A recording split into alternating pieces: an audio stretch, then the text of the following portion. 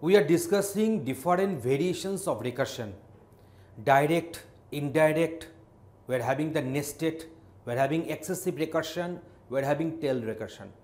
Out of them, in our previous videos, we have discussed direct recursion, indirect recursion, nested recursion.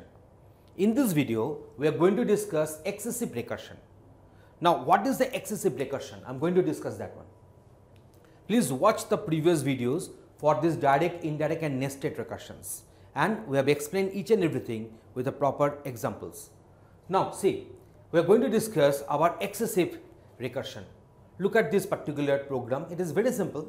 This particular algorithm is actually depicting how to calculate the nth number of the Fibonacci series. Here we have considered, let the place numbers. If we pass the value of n is equal to 0, then the Fibonacci number will be 0. That means if we pass 0, it will be 0. If we pass 4 as n, the fib will become 3. If we pass 6 as n, then I shall get 8 as a fib. So in this way, this is my Fibonacci series.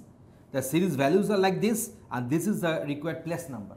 Okay, so this algorithm has been written on that. See, if n is equal to 0 or n is equal to 1, that means for the first places, the n is same as the Fibonacci numbers.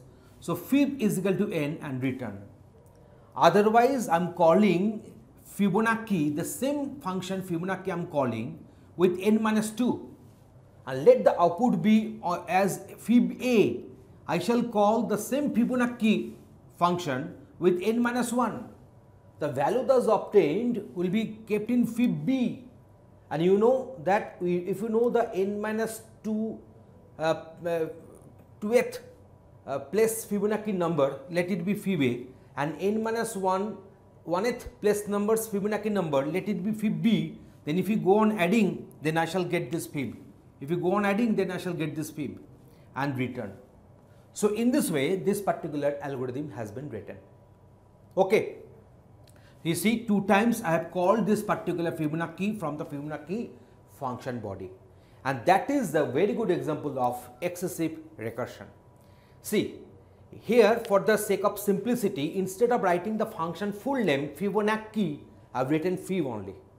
Okay, now if I call for fib 4, that means n is equal to 4, then it will call for n is equal to 2 and n is equal to 3. Because 4 minus 2 and 4 minus 1.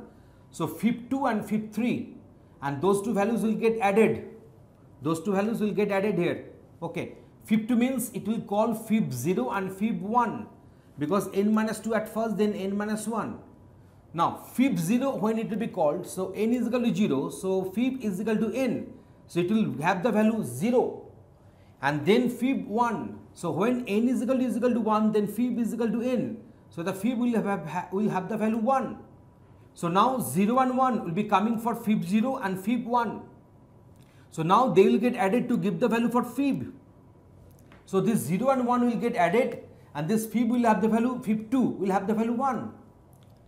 Now on the other hand side, we are having this fib 3, because 4 minus 1 is 3. When I am putting this 3, it will be calling 3 minus 2, that is fib 1, and 3 minus 1, that is fib 2. So fib 1, fib 2 will be called, and fib 1 will match with this particular condition, that is n is equal to 1. So fib will be equal to n. So fib 1 will be having value, fib 1 will have the value 1.